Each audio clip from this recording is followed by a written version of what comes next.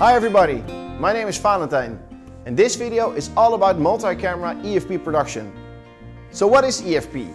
EFP stands for electronic field production and is used frequently for television production. This video is an introduction to what EFP is, and it's also a beginner's guide to setting up your own EFP system. So what is EFP? There are two situations in which you can use multi-camera production: live and in a pre-recorded production.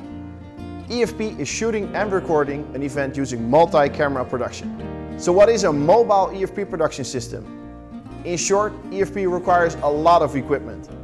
It requires a switcher, a recording unit, several monitors, an intercom, even more. Putting all this equipment into one case makes it convenient to transport the EF kit safely to any location.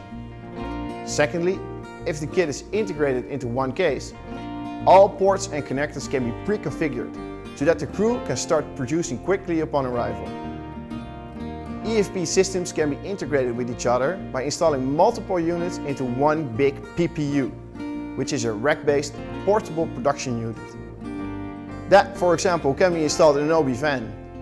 So what are the main components of a mobile EFP production system? Firstly, it's a switcher with at least 3 video channels. Secondly, sufficiently long cables to the cameras.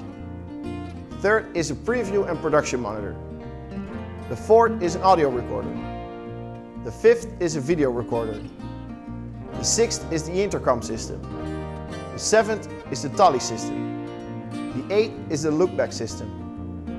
The ninth is a remote controller. The 10th is a character generator. And last but not least, an SDI to VGA or HDMI converter to send the program out to a big screen.